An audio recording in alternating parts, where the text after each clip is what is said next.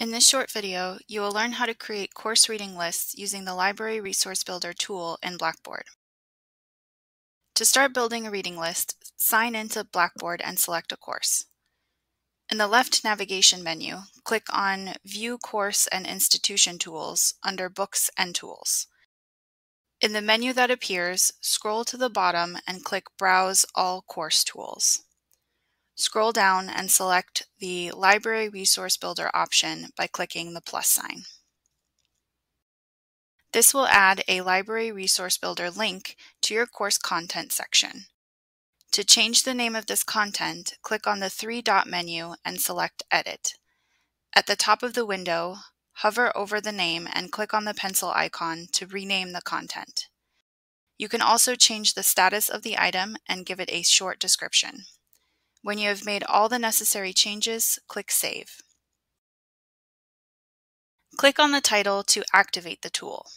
This will bring up a page with a search box that is used to create your reading list.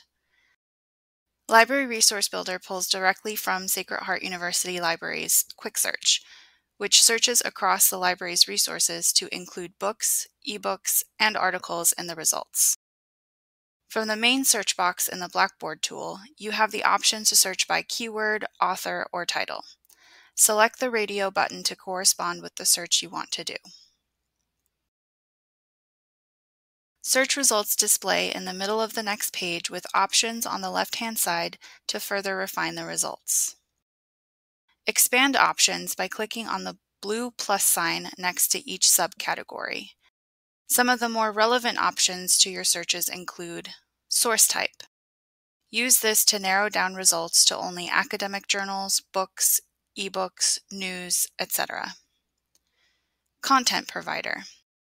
Because this search box is searching across a wide swath of the library's databases, you can narrow down to a discipline-specific database by selecting one listed in the Content Provider section.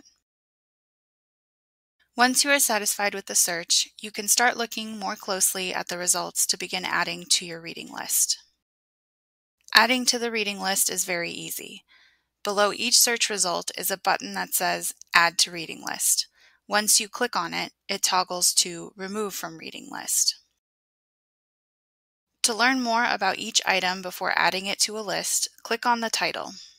The next page will display more information, including the authors, related subjects, and the abstract if provided. Certain items have full text available right from the record. Others will have a full text finder link or another available link to connect to the full text. Once you are finished selecting the items for your reading list, click on the See Current Reading List link at the top of the page. To learn more about the advanced features of Library Resource Builder, watch Part 3 of this video series linked below. For further assistance with Library Resource Builder or any other questions, feel free to contact us at the library.